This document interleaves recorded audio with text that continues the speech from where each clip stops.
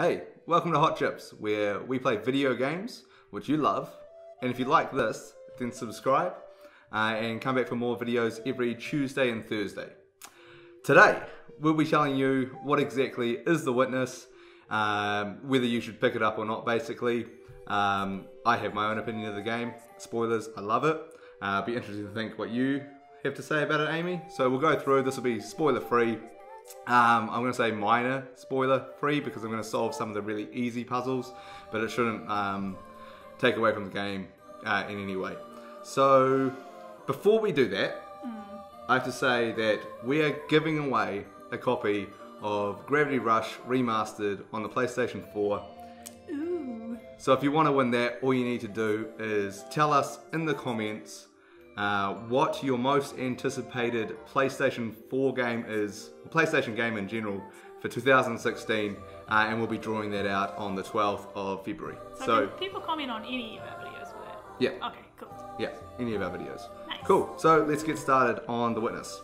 Okay. So basically this is a game by an indie developer that was made famous by his last game, Braid, which was widely celebrated as an extremely intelligent puzzle game.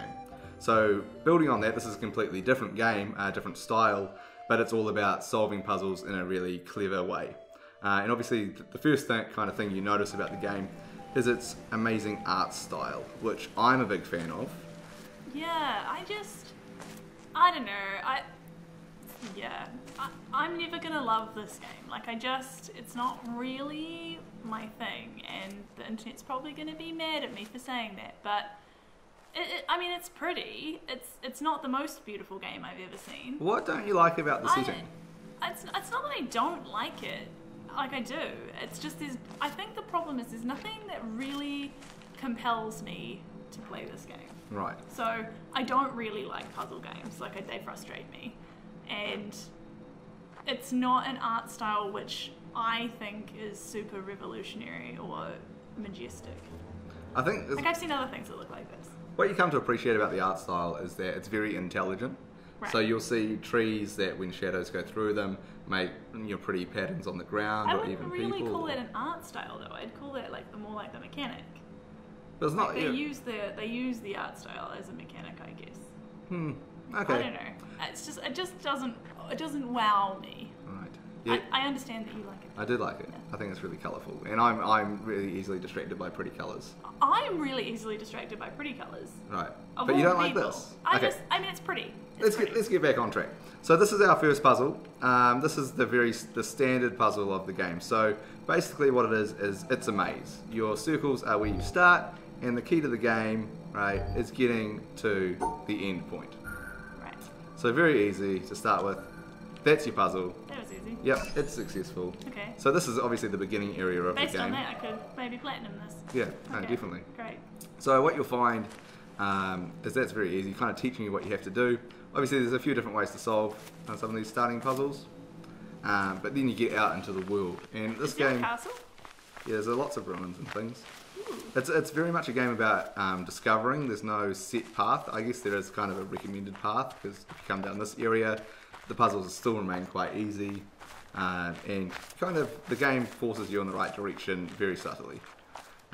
So this is our next level puzzle. So now you have to start kind of using your brain, because you're taking this circle and you want to get to here. But obviously that didn't do anything. So why didn't that do anything? Because... Not the right way to get there. Right. So in this particular puzzle, which is still one of the easy ones, so very spoiler free so far, you have to try to stop the black and the white touching.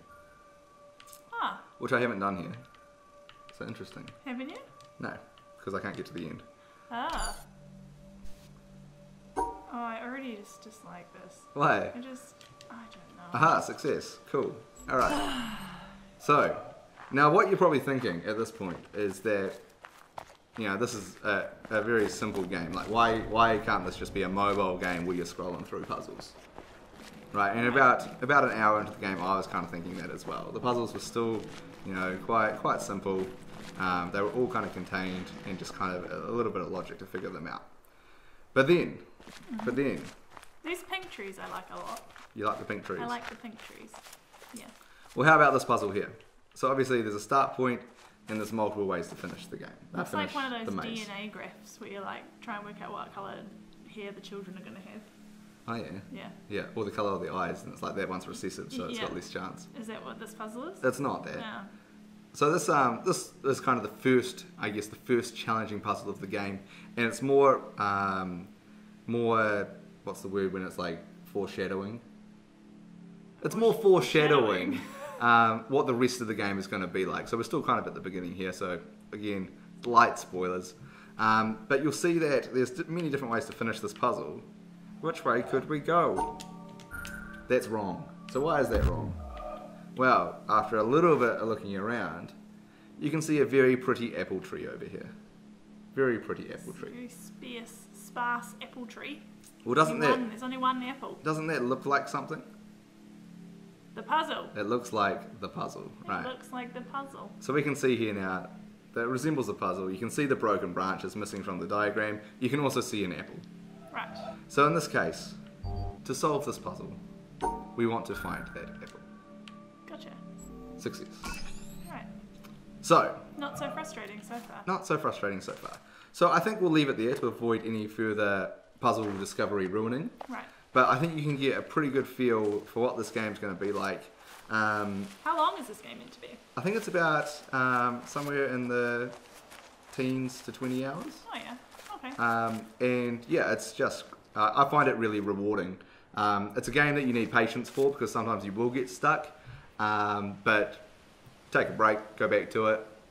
Actually, I've heard a lot of people kind of saying, because people have been reviewing this over the last couple of weeks or so, the best way to play it is to kind of go away and come back to it. Like it's definitely not the kind of game that you're going to sit down and just jam it all out. Yeah. And as much as possible, figure the game out for yourself because it is just a really rewarding experience when you get the puzzles correct. Right. Cool. Can you only play on PlayStation? It's on PlayStation 4 and PC. Cool. Awesome. So again, thanks for watching, hit subscribe, and if you want to win Gravity Rush Remastered, then tell us what your favourite, most anticipated PlayStation 4 game this year is in the comments. Cheers. Bye.